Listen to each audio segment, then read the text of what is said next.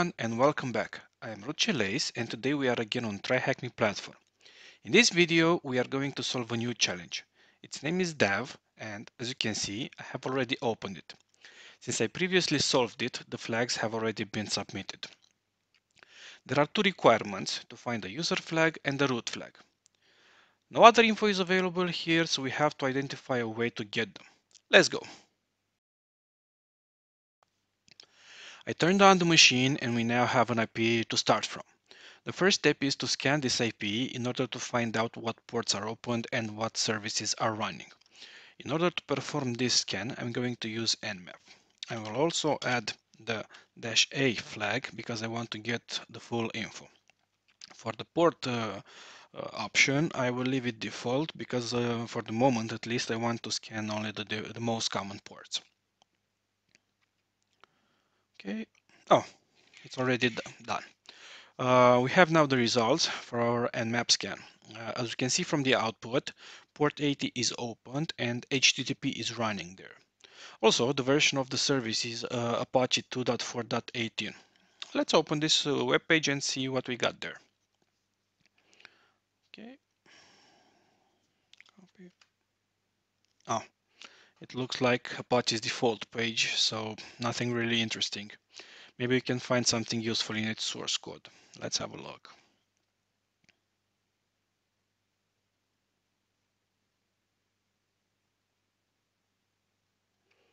Oh, it seems we don't have anything here. Since there is only this default page and no other menu or something else, the next step is to perform an enumeration. Maybe it will reveal something.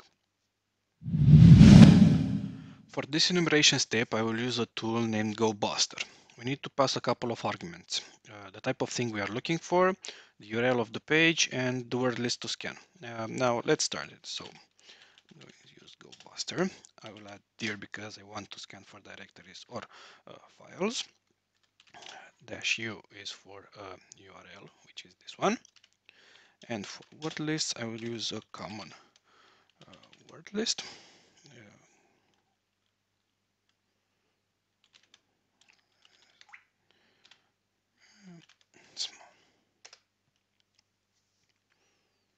Okay. Oh, our enumeration with GoBuster finished and we have the results. It looks like we found a valid URL. Although it doesn't have the status 200, we should check it. Our previous search returned the result, so let's examine it. So we have to add the path found. Well, not that easy as we might have thought. It asks for username and password, which of course we don't have. Honestly, I haven't heard of Webdav before and I didn't find this directory in any of my previous performed enumeration for other challenges, so I started searching some info about it. Webdav acts like a sort of HTTP extension and it uses port 80 or 443 depending on what is used between HTTP or HTTPS. Some things you can do with Webdav are creating or deleting files or editing the existing ones. You can think of it like an FTP server but with extra capabilities and which runs on the same port with the web server. In the description of the video you will see a link to an article which provides you more details about Webdav. While searching for info, I also found an article where there were the default credentials for Webdav, but some other useful info like uploading a file to this server. I will put the link in the description for this one too. Let's log in with those credentials. I tested them before and they worked. To do this, I will use a tool named Cadaver. We need to pass as parameter the link we try to access. So it will be something like this, Cadaver and HTTP 10.10.235.6/webdav.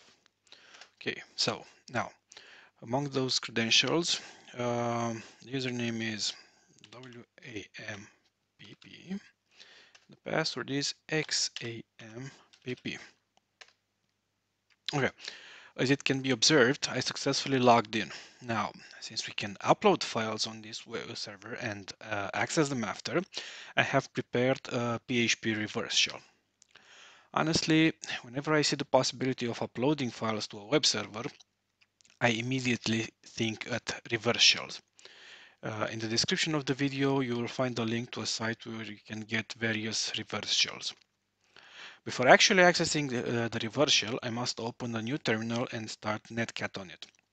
I chose port 1234, but it can be any other free port as long as you set it also in the reverse shell. Netcat will listen on the chosen port, and as soon as our uploaded reverse shell will be accessed, we will get the connection. So open a new terminal,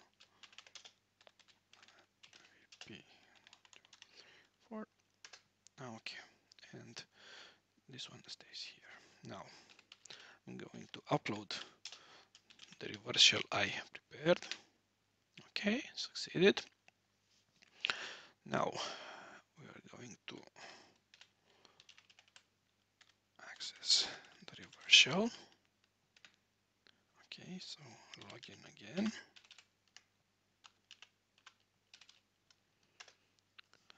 Okay, and here we have. We got the connection, and now let's focus on finding the flags. Let's check which user are we connected with. Okay,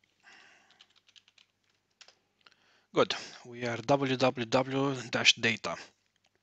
I will do some stuff in order to spawn a shell. So use Python 3.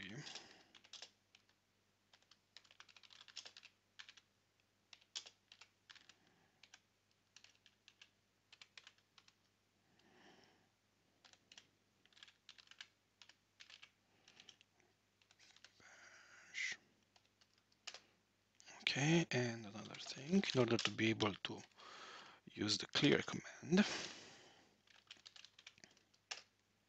Okay, and it works. Good.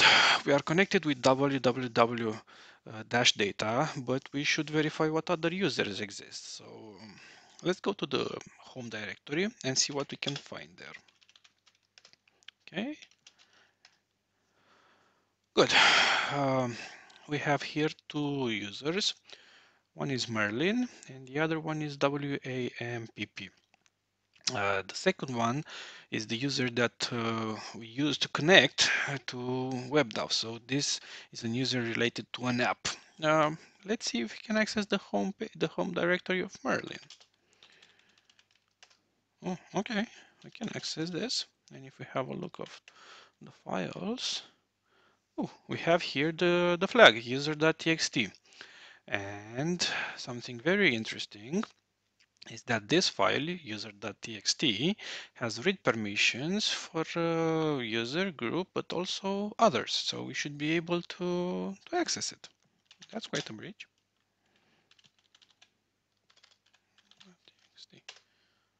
Well, we were able to read the file and here we have the user flag. Quite easy. We got the first one and now let's focus on the second one.